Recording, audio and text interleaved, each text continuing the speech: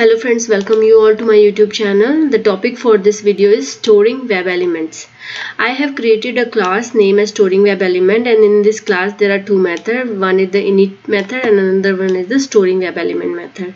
WebDriver I have already declared globally. So let's get started the way how we can store the web elements. So here generally what we do driver dot find elements. So I want to mention over here that this driver dot find element is returning us web element. So let's select this, and then we have to use by.xpath, and this xpath is returning us by class. So let's select this one, and here what we need to write down, we have to write down the xpath of that particular web element. So this is our usual syntax. The first part of this is returning us web element, and the second part is returning us the xpath. So by using web element and by using by class, these are two methods for storing the web elements. Here let's start. Let's first write down the xpath for the username. As I will use the website I have given over here, the login website for the W3 school. Let's do Ctrl+Shift+C, and we can find out the xpath for username. Let's copy the xpath from here, and we can put that xpath here, and let's copy this 2 more times. And what I want to do in the second one, I want to take the xpath for the password field, copy xpath, and write down it here. And another one is the login field. Let's copy the login with the xpath for the login field, copy this and paste it over here. Yes. So these are our field that we need to use for the login, username, password and login. So let's do one thing, that first method, storing web element.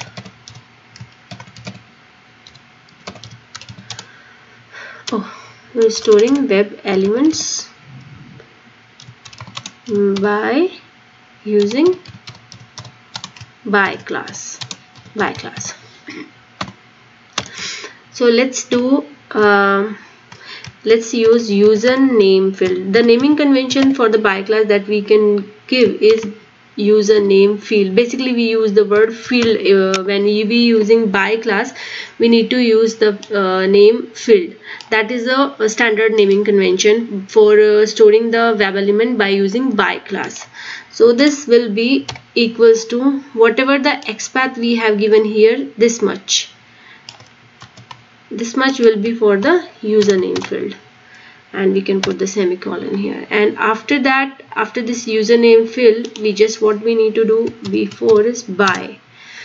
So this is the this is how we can store username field by using the by class. And now another thing that what we need to do is the password field we need to do.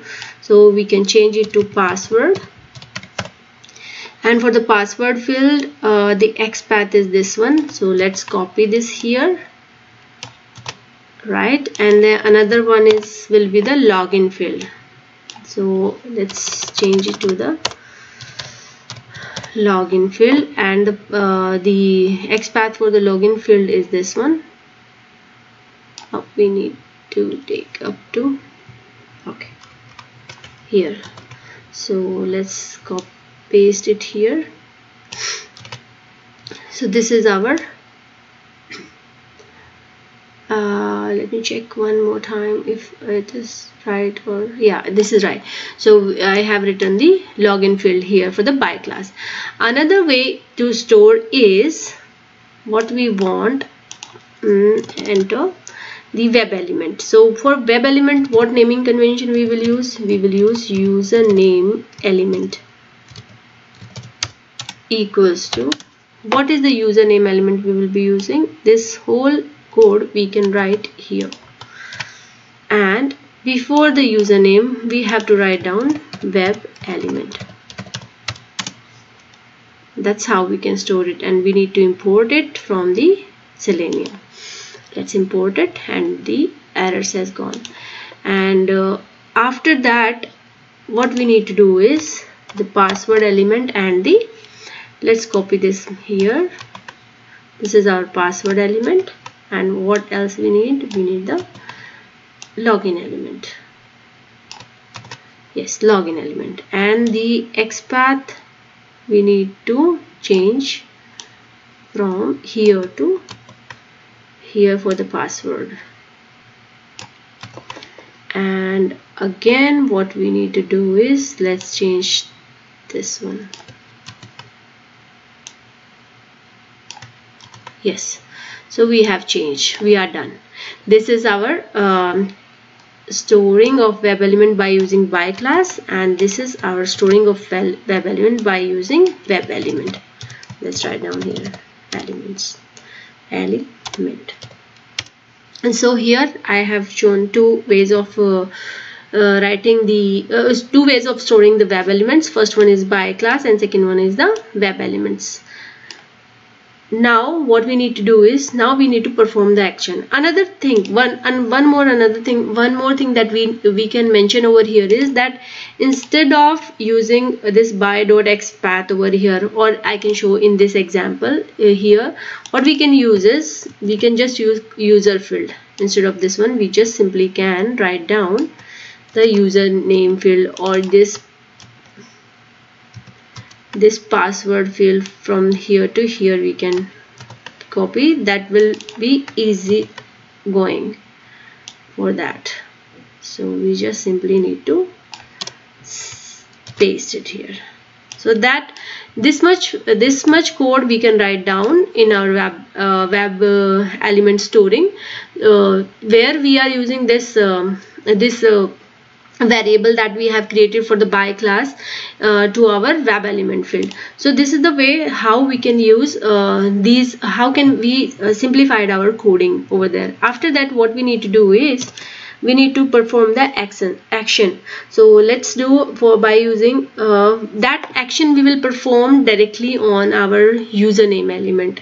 We do not need to use this username field, or if we will replace our coding from here, this username field automatically will come under username element. So let's perform our action on username. It will give us the options to select which one we want to perform. Let's select username element, and once we select it, we can do dot, we can find the send keys, and here we can in the send keys we can give whatever email we want. Let's say abc@gmail.com, and then semicolon, and again we need password field, password element. So password, it will be giving us option password element dot send keys again we want, and here we can do abc123 and then semicolon, and then again we need login. For that also we will be getting some option. So here what action we need to do, we need to click. So let's use the click method over here. So that's how we have done our coding. Let's save this coding and execute it, and let's see if we have stored our web element accurately or not. So this should our web driver has taken us for the accurate website that the URL we have given over there. Next thing is that it should have enter the email and the password that we have given. Okay, it's not taking, it's showing failure. So what we need to do is, let's comment this out. That is the only reason that it's not working. Just close it, and now save it and execute it, because this is the extra code that we do not really need here. And what we need to do is run as testng.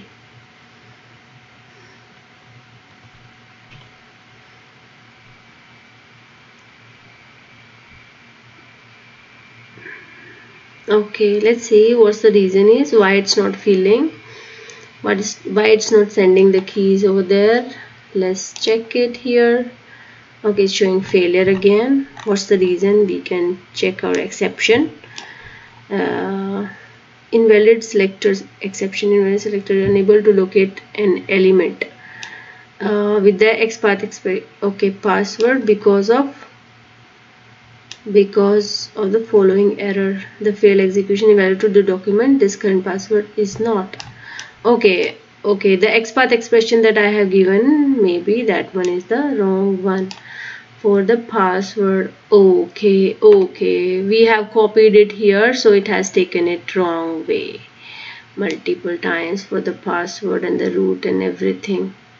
Okay, so let's copy that one more time. Once again, the XPath expression that we have given is wrong for that. So for the password, what we need to do is just copy the XPath and paste it here, the password field. Oh yes, that was wrong, so let's paste it again over here. And then what we need to copy the XPath for login button and paste it here, because I have just pasted it wrong over there. Okay, so now it is also looking better. Yes, I think no other exception will be there. Let's save it and we can execute it now. Run as test ng. So our browser get launched. Let's see. Yes, this time it has filled the username and password and has clicked our login button. So this test must pass over there. So you see there is no failure and our test is passed over there. So this is the way how we can store the web element and we can execute it. But here, as I have shown, by using username element we can find the send keys method. But if we use username field, then if we click dot and we try to find out send keys, we cannot find the send keys because that is not the web element. This field, this variable, we can use inside a web element, that is username element. Here we can replace that. We can replace this code by using this username field variable, but we cannot find the send keys method after this username field by using the by class. So I hope you would like this video, and I tried to make it as simple as possible. Thank you guys. Thank you very much for watching. Please do like, share and subscribe.